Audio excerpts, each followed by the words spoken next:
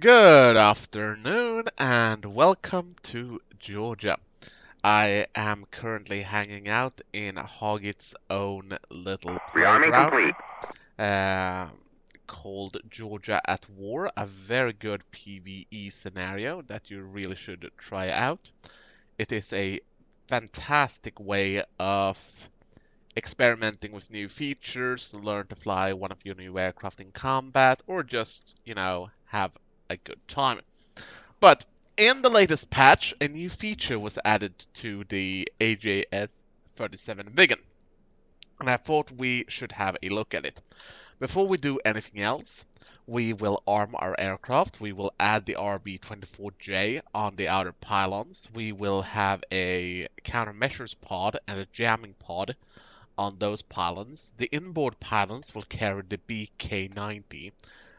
We will actually carry one of each, or rather, I think actually we'll take two of the mixed bags BK-90. The mixed bag BK-90s are basically all target modules and can engage a variety of targets. And then we'll use the fuel tank as well.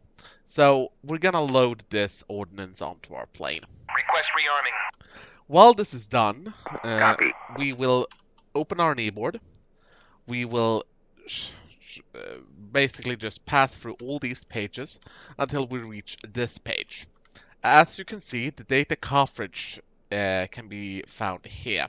And the new feature that has been added is that a number of pre-programmed or auto-generated cartridges are added into the game. So what we use our new bind to, you probably have to bind this for yourself, by the way. So I don't think there is a bind present. Rearming complete. So you move through the cartridges, and you here see that the data cartridge selected 19 auto-generated. And here are all the targets that we can engage. You also have the target location, departure time, time on target, ingress direction, egress direction, and target movement. Now, it is important to notice that if you're using stuff like the BK-90, the fact that the target moves is important, because if the target does not move, then you could just use the waypoints as they are. But we're also going to set our QFE for the target area, and that is 1005. And lastly, we are going to insert the cartridge and close down the knee pad. And right when that is done, we can start with the startup of the airplane. As we approach the runway, there are still a few items left to do on our checklist before takeoff. The first thing will be to switch the entire thing into Reflola. Insert 9099 LSQ. This will load the data from the cartridge, and then we'll switch our HUD into navigation mode. So we will be making sure to slowly taxi onto the runway. Make sure to align properly and switch the switch back to output mode. And then we are clear for stage 3 afterburner and can commence the takeoff itself.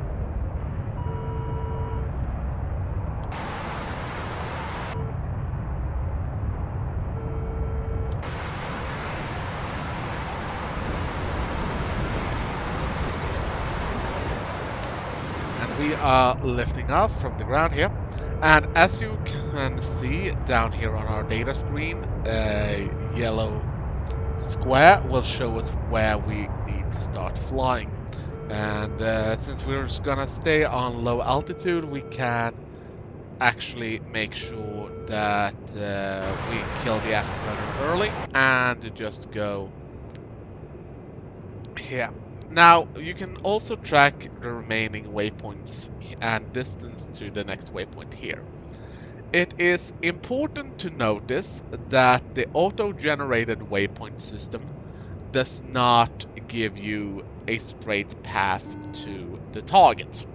You will pass several waypoints until you reach your target waypoint, meaning that it's not as straightforward as just giving you a straight line to the target you have selected.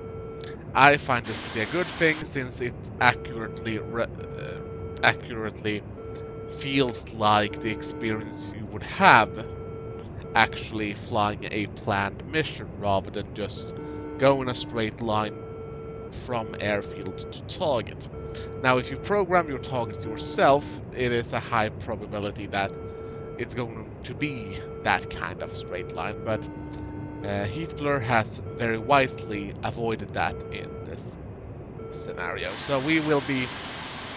Actually, it looks like we are a wee bit slow here, so we might actually go a little bit more with the afterburner, and right now our next waypoint is about 35 kilometers away. We are just passing waypoint 1, the city of Krimsk, and are currently on course for waypoint 2.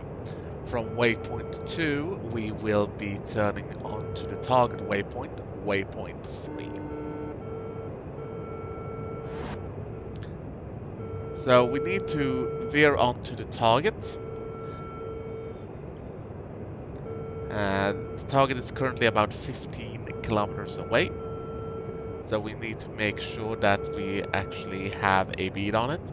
It should be right above the next hill.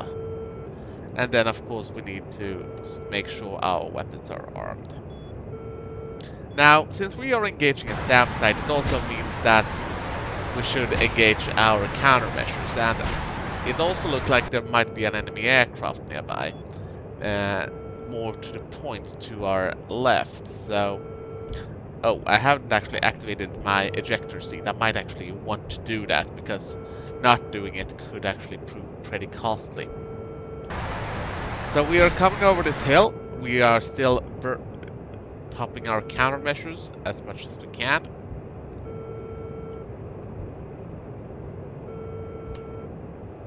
And once we have a somewhat visual on the target, we will be deploying the BKs. We are actually fairly close now, so let's just deploy them now and get the hell out.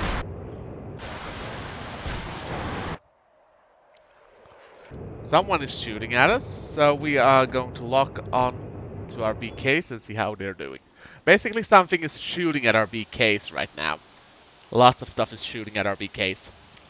Now, if we look at exactly what happened, you can see here that we indeed had aircraft to our left, and that there were actually 3 of them, a J-11 and 2 F-5s.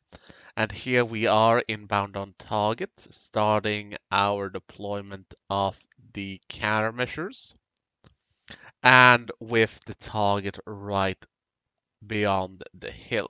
However, we did not need to worry that much about the enemy aircraft, because there was a friendly SAM site currently engaging the aircraft that were heading towards us. So we will be watching the final approach here and see exactly what we've got for our ordnance. Now, as you can see, we actually missed a very large enemy formation, and instead went for the smaller SAM site to our left. And the weapons release was not optimal. As you can see, we deployed 2 weapons that are now turning towards the target. And we also have a J-11 on us. One of the BKs got shot down on route to target, and the second one was heavily fired upon by the enemy forces. And the BK-90 then detonates on top of the target. We'll see exactly what kind of damage it did.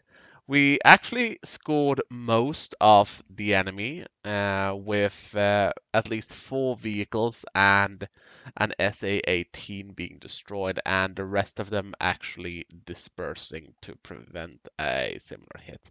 Overall, I would say it was a decent attack. Maybe not the best one, but considering we only got one of our dispensers away before the second was shot down, I can't really say that I am disappointed in it. Either way, this has been a rather nice demonstration of the automated system for the Viggen and its waypoints. It is entirely possible to use this system to get on target, and it's only really the BK-90 that is going to be this fussy about actually having the waypoint where it is. Every single other weapon is released in a different manner, meaning that you will be in a better position to control it. Like if I was to go in with iron bombs, I wouldn't have to rely on the BK-90 going towards uh, this cluster. I would just fly over it and drop the bombs on target myself. Same with the RB-05 and the RB-75. Those would be guided in onto the target from a distance, but it would be more output. But at any rate, using the automated system alongside the BK-90 is completely viable. And I'm pretty happy for it, but I'm also happy to see that one of my BK-90s got engaged and shut down, because it also means that this isn't a foolproof system by any means necessary. It's actually a system where it is entirely possible that both of your warheads are going to be destroyed. And that has been everything from me. Hope you have a nice day. Catch you next time.